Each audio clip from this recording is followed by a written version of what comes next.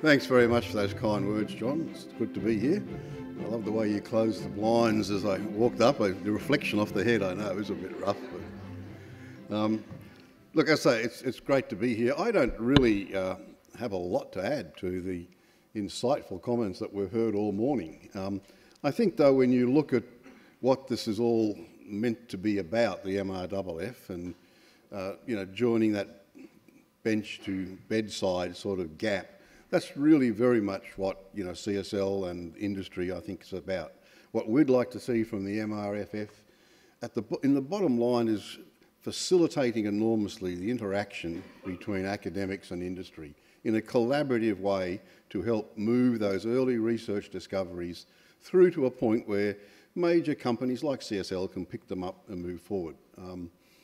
I think a point that I'd certainly heard again and again, and I think Robin mentioned, we've heard it for the last 20 years, is this lack of clinician scientists, the ability to provide the resources and the incentive, and to be quite frank, the salary often for clinicians who are really interested in doing great research, to give them the opportunities to do that properly. Back in those good old days, they were there when the public hospital system had more resources and they could let that happen, but the pressures of service delivery, as we've heard again and again this morning, really make that very hard. So if I can start with a brief plug for CSL, I mean, I'm sure most of this audience is aware, we've announced a commitment of 25 million over the next 10 years to provide 2 fellowships per year of 250,000 a year for 5 years in each case, focused largely on attracting and maintaining that sort of talent in Australia. And I think Andrew, I'll look at Andrew Cuthbertson, who's the head of CSL R&D, who does all the work. I just stand up and take the credit. But I think we're announcing them on Tuesday, the 2 recipients. Yep. Just as an indication of our commitment to that sort of thing, John.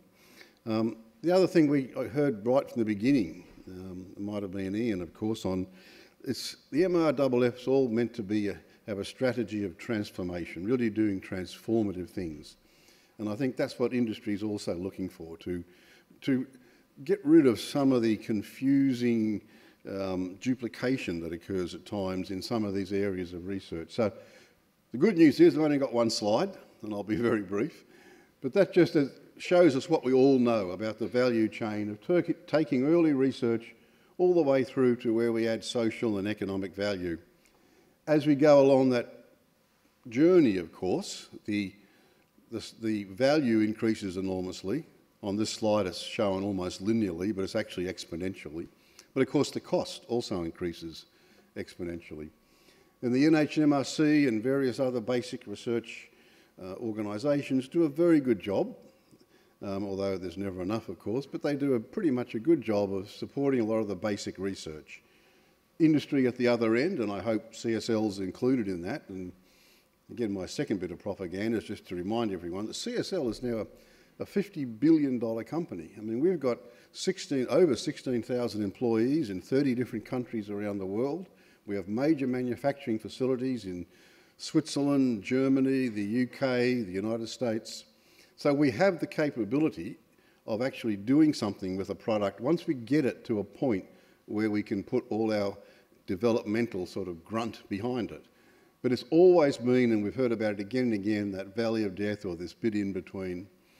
And I think, again, what industry would really like to see from the MRFF is a focus on that translation, on that joining the bench to the bedside bit, at the same time as recognising, and I'm just repeating myself a bit, but recognising that we need to avoid duplication. So and this is just only a personal comment now, nothing to do with CSL, for instance, I wonder whether we should have, in this new world, whether we should still have NHMRC development grants, where they're trying to do, we've taken the core expertise of something like NHMRC and trying to force them to do these little extra add-ons because it's the right thing to do. And I'm not sure if that's all that effective if we've got another source where we can more address that with the right expertise and the right selection criteria, so that the 2 systems complement each other and they don't overlap so much.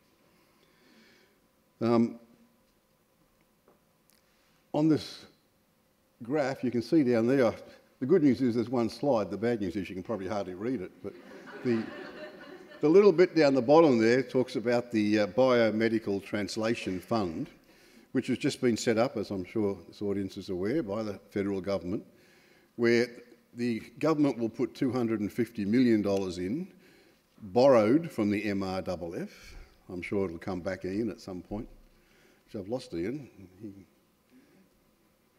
Not surprising. If I had the choice, I'd leave too, Ian.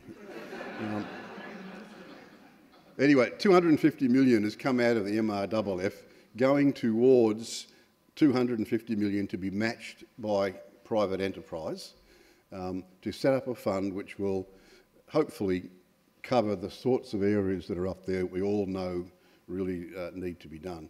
Those applications have been called, the interviews are being had. CSL, of course, as a major Australian company in the area, is very keen to participate in this, and I'm sure we will in one means or another. So I think there is enormous momentum now finally underway, but the MRFF really needs to recognise it and to foster that a lot. I've mentioned the clinician scientists. I was listening this morning, virtually everyone said we need more clinician scientists, that we're sort of losing out in that area. It's a worldwide issue, we all know that. Lots of talk about it, lots of minor attempts, but if there can be given that there's a lot of focus here on clinical trials and the translation of that research discovery into the clinic, then I think it's an opportunity for us to keep hammering on the fund. That's an area that they need to support. There's no doubt, and again, others have spoken about it and we've talked about it a lot. It is frustrating because Australian medical research has a great proud record. We've done fantastic things in basic medical research. We have not been anywhere near as effective in translating that research into actual, certainly into industrial or commercial products, but also into general healthcare practice in many ways. And so all I can say is I think you'll find industry will be fully behind the MRFF. We'll embrace it. We'll put real resources in where we believe we can do something. And that's pretty much it.